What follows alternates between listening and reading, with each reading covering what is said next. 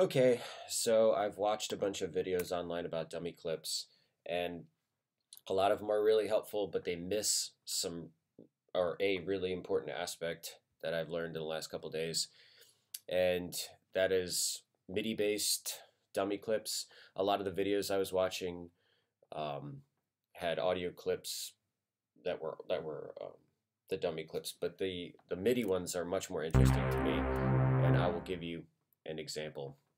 So take an instrument, any instrument. I'll take this bass sound. Oops. And that's just one of the stock sounds in Ableton. And then I will create a blank MIDI track. I like to move it over here. Don't worry about this track. That's just for my microphone. Next, I will navigate to my Mac's audio devices. Actually, it's not an audio device. There it is. Well, it is. Okay. All right. I'm going to grab that, drop that in the track. This is called Multimapper. It's available on the Max for Live website. It was made by a guy named Mother Garage, or a user named Mother Garage.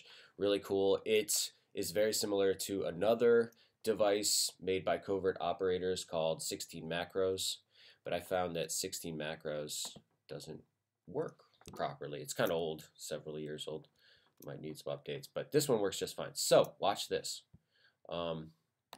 This track here, we have,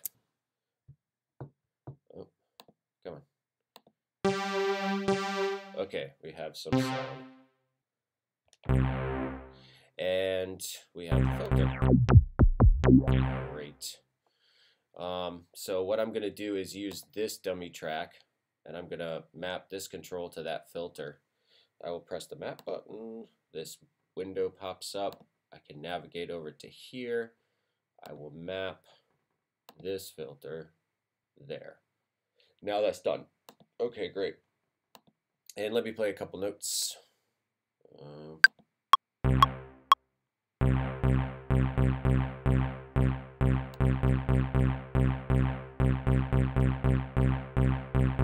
Okay, doesn't really matter. I can't play them in time because there's a delay in my headphones when I'm doing this screencast. So, okay, we got that. Yep. Great. Now watch this.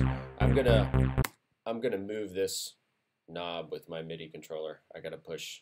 So, check this out.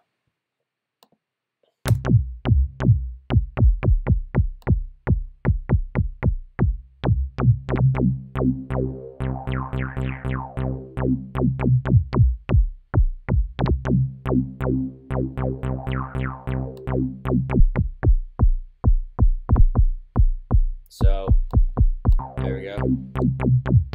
Now, this knob, this automation for this filter is being controlled by this clip, this dummy clip. So it's a MIDI clip controlling a parameter on a synth.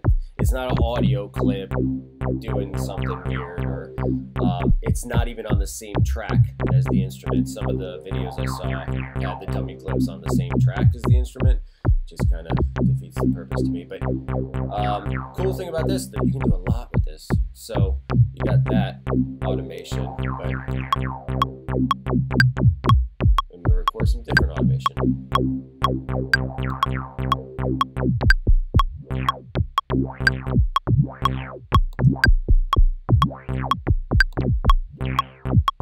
Okay, and now I can record different notes. In this case, I'll just duplicate this, make it low.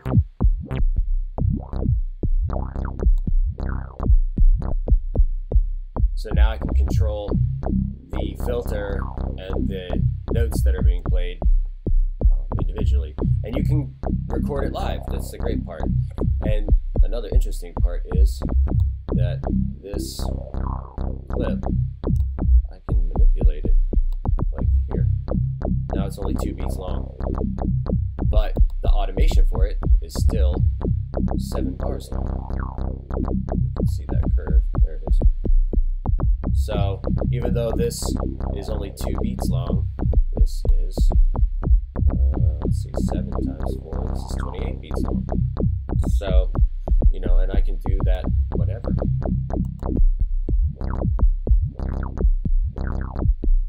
So it offers a lot more control and a lot of possibilities for live performance. Enjoy.